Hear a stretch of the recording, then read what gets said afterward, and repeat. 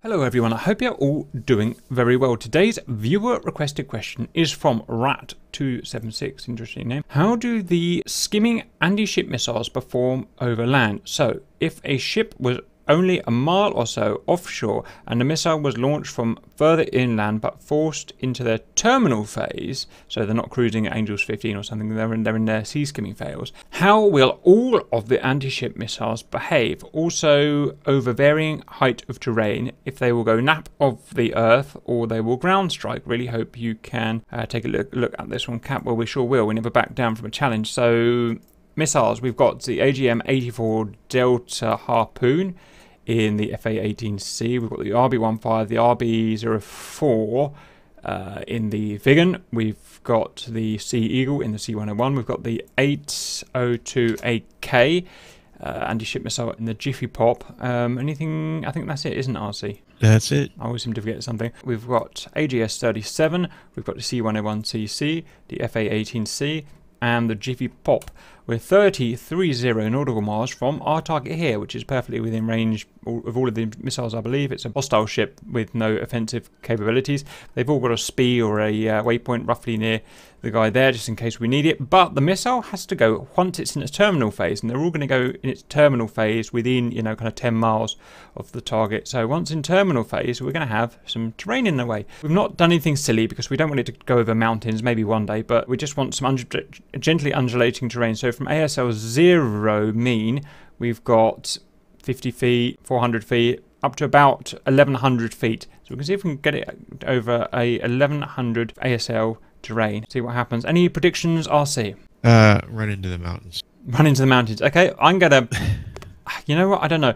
These have all got radar, these missiles, so they can see the land, but because they're anti-ship missiles, it's very possible that they simply aren't A, configured, or B, just don't have the programming, the electronics to actually avoid the land, to do nap of the earth. So I really don't know. I really don't know. I mean, I think we can program the 15s to fly high, not just No, that's not what he asked, though. He asked if they'll fly nap of the earth. So, yeah, we're aware we can send that harpoon over the top here at 15,000 feet, but he asked, can we get them to fly nap of the earth to terrain track, for lack of a better word. That's what we're trying to prove today. First, Viggen and RB15 standby. So we're going to go to Hard on.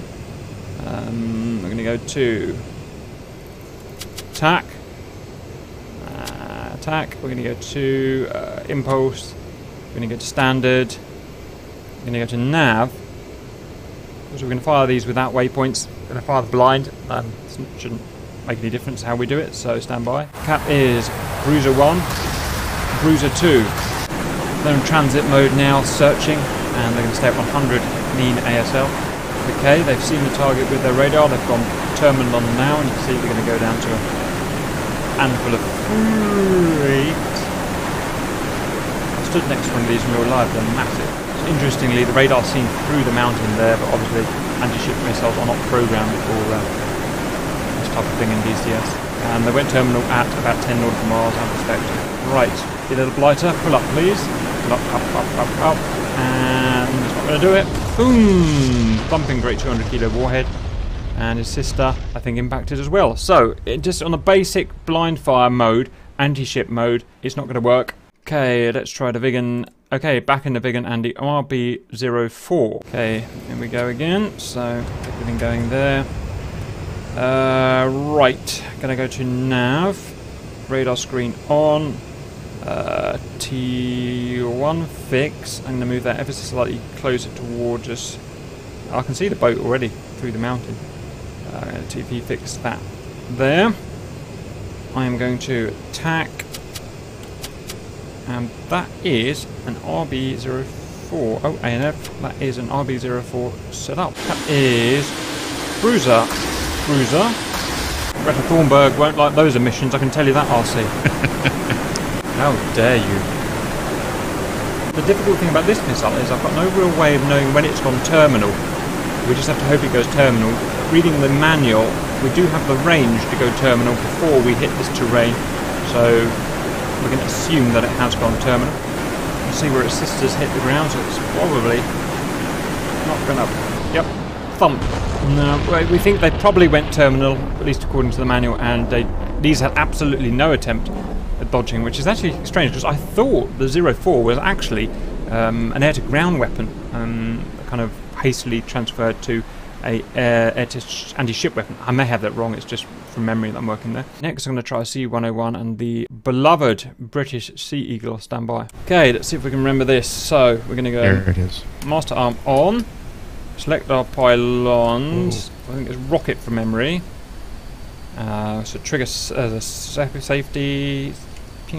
Right, let's give that a go if we can. There go my babies. Okay, we are in cruise mode now, and they're at 45 feet. Okay, it's crunch time. Are they going to evade? Are they going to evade? I wonder if you set up the waypoint for the new one. Lane. Come on, baby. Oh, they're doing it. They're doing it. Look, it's working. Yes, super missile to space. That's so cool. One blew up, but the other made it. Don't hit it. Ah, so close. Oh yeah. It almost made it. Going over it. So that would have worked if we didn't have such high terrain. Oh yeah. So the Sea Eagles really wasn't expecting that. Does its best to dodge, but just couldn't quite make it. We made it a bit too steep. So, but it will dodge if it's, you know, less steep. Okay. Hornet and AGM 84 Delta. So the bearing at the moment magnetic is 332 near as damn it. So it's air to ground, harpoon, mode, BOL, that'll do. Flight low, so we can keep it. Terminal skim. I'm gonna go low. Search 10 miles. Enter bearing. Was it 332 magnetic? Okay. That is my baby's set up. Wait for the time. And cap is Bruiser. Right, we've got one here that's worked its way down to 948 feet. I think it's going to cruise. Oh yeah, it's gone terminal at about 8 miles. That was. This is going to be interesting. I'll see. Don't know what to expect now. It looks like it's not going to dodge. And pow! It tried. Kind of tried. Try another one. This one's going at 5,000. Okay, this is going to be interesting. It's going to terminal dive into the mountains. No idea what it's going to try and do here, to be honest. That's not going to come. That's not going to work well for it. I can tell you that. Oh, Alpha! It tried again. It saw them. Did you see that? The radar did see them, or the altimeter, the radar altimeter, or whatever. But it just, again, it's just not programmed to do this. So the AGM-84, no. Okay, Jiffy Pop. Oh boy. I haven't done this for a while. Let's see. Air to ground mode. We've got power on. Mode. We've got direct, coordinate, or line of sight. I think it's line of sight. I believe it would be. Oh no, we've got a spy out there. We've got a spy out there, so we can. Yeah. So it'll follow it. I'm going direct. Yeah. Quantity 1. Low. Target is. This doesn't work, but medium. Views direct. Weapon 802. Don't think we have a master. Our master arm is on. Super cap is Bruiser. They look just like the Sea Eagles now. Oh look, mine have caught yours up, RC. You see that? Oh yeah. Superior Chinese attacker. Magic missiles. Yes, they are. That they are, RC.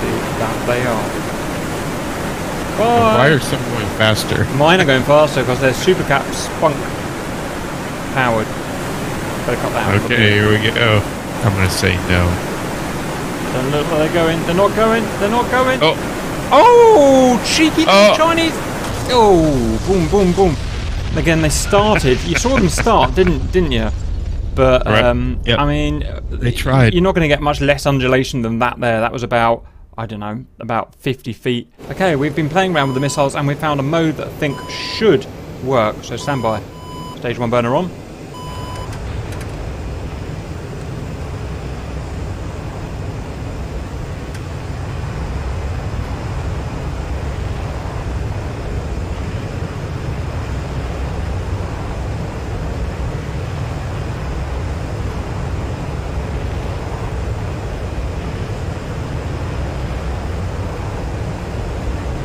Beautiful terrain evasion, Austin. This guy gonna be hit. He's gonna be hit.